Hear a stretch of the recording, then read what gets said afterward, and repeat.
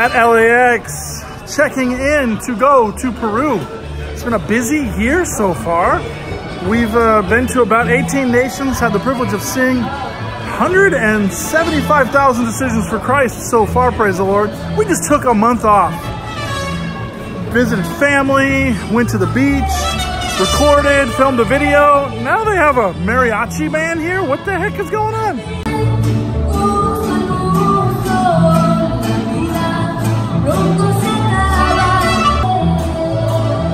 That's a new one. Okay. So we are well rested. A month off was so needed, so desperately needed, and now we have begun our trek again, the second half of the year, praying that it is as fruitful or more fruitful than the last. First stop, Lima, Peru, via JFK. Let's see how it goes. During your downtime, I surprised some family members in Florida and a best friend. Plus, I got to serve in another ministry important to young kids through dance and music and tell them about the gospel of Jesus Christ. Amen. And you did some fundraising also? Yes, we are doing a matching grant. Anyone that donates to our most needed fund, we will match it to 100,000. So please give important to this ministry because it'll make a difference. Ladies and gentlemen, if you're only waiting You for excited, us, Zisa? go ahead and remain. Where are we going to? We'll be calling you just a few minutes for Peru and Colombia. What'd you do for the last month, dude? Spent time with my sister. Your sister came out. Yeah. How was it? Really good. Where'd you guys go? We went everywhere. Six Flags, Universal Studios, Knott's Berry Water Park, Disneyland, LA Zoo, Santa Monica Pier, and yeah. Everywhere. How are you doing health-wise? You were in the hospital on the last tour. You had Bell's palsy. How are you recovering? Slowly getting better. Praise the Lord. Yep. You well rested and ready to do this tour? Yep. Awesome. What was that dance? I just got upgraded to first class dance. We don't fly first class. But we fly so much that we get frequent flyer miles, and every once in a while, because I'm platinum, it pays off. Praise the Lord. Yes. Sorry. I thought everything was going great until I got on the plane and realized that I was missing the base. Whew. That was a good trek. They held the plane for me.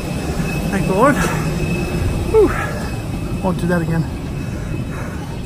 Good exercise. Oh, Jesus. We're in the Big Apple now. In the Big Apple. All right, so we're currently in New York, waiting for our flight to take off to Peru. We've been to Peru so many times. It's always on the way to Brazil. Only once have we ever done a concert there, and it was in a fairly small church. The building was small because the original building was on fire before then. You may have seen it like 10 years ago in a video blog. But yeah, excited to go back finally. Visit Lima. All right, so our flight from LAX to New York was 6 hours, and now we're waiting to board a plane to Lima, and this is going to be an 8-hour flight. So we're super excited for that. So I'm a firm believer of the saying, do what you're called to do, and the right person will come alongside you. Well, that right person is Avion, and today is our 16th anniversary, right, baby? 16 years. So incredible. And we're traveling for 8 hours to Lima now. We're at JFK in New York, flying to Lima. I would add to that, do what you're called to do and the right person come alongside you. And when you're married, continue to do what you're called to do, and your little one will adjust to you. We don't believe that we should have our dreams or visions or calling or giftings end when we have kids. We believe that they continue, and so you were flying when you were in your mommy's belly. You know that, right? But then when we had you, our first, do you remember the first place you went to? You don't remember it, but what was the first place you flew to? Hawaii. Hawaii, and then after that? Melanesia, You were, what, 2.5 months old, right? Yeah. 2.5 months old. And so on that first trip, as we went from island to island, I started counting. And today, how old are you? 7. 7, your birthday's in March. And you've done, do you know how many flights you've done? Guess. I don't know what a lot. Close to a trillion billion, maybe. Trillion billion. Not quite, no. 344 flights this little one has been on. How do you feel about that? 344. I don't know. Just another day, right?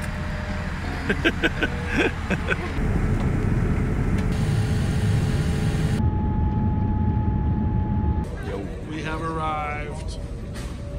Some got some sleep. You had a rough one. You had a middle seat in between two perfect strangers. No sleep at all for you. Nope. I just close my eyes on the plane, but nothing happens. Whew. We never really get used to this traveling. It is not easy by any means, but I heard the executive director, Gwyn Lewis, head of Sowers International, which is our missions organization, he said one time, certain people have the spiritual gift of traveling. That just means that they travel better than others, and man, some people really struggle with it. While we struggle with it, and it's not easy, God has given us grace to do this. And these overnight, all-night flights are especially brutal. Thankfully, we're not flying to the other side of the world, just to a different hemisphere on this trip. But when we do 3 flights to go to Asia or Africa, it's super rough. That being said, God gives us grace to sustain, to survive.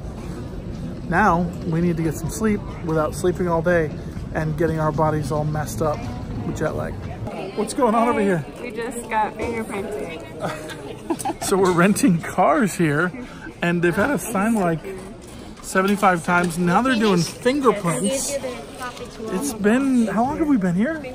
Yes, that's what I'm saying. About an hour. One lady helping 3 of us.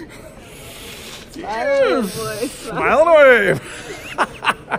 Yeah, and then the best thing is they said, if you opt out of the insurance, we'll take $2,000 off your card. If you choose the insurance, full coverage, it'll cost you $100, and we'll only hold $900 off your card. Whew. Woo. Hurts. Hurts. It hurts. No, I'm not hurt. It hurts. It hurts. It hurts. There's Casey trying to find his bags. How are you? Amazing packing job done by Casey. Fits like a glove. Sweet. Here we see someone buying newspapers. And also they don't care about lanes here. We're just driving into, and literally people just buy their newspapers on the road. That's crazy. Alright guys, we're finally eating. Made it.